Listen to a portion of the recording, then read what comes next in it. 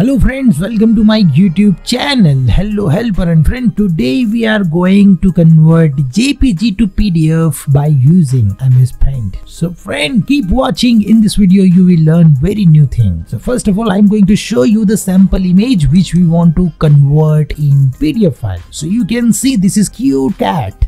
And right now we are going to convert this image into PDF. Okay, so keep watching. So friend, what we will do, first of all, we are going to open mspaint. So you can simply type mspaint, so you will get this software or app in your Microsoft Windows 11. So friend, right now you can see this mspaint is open now, and right now we are going to open that image which we want to convert in PDF. So right now we select this image and open it into our mspaint. Okay, so here you can see this image we are going to convert into PDF. Then click on this file tab which is available on the menu, and here you will get this print option, right? You simply click on this here, click, and what happened here, you will get this option.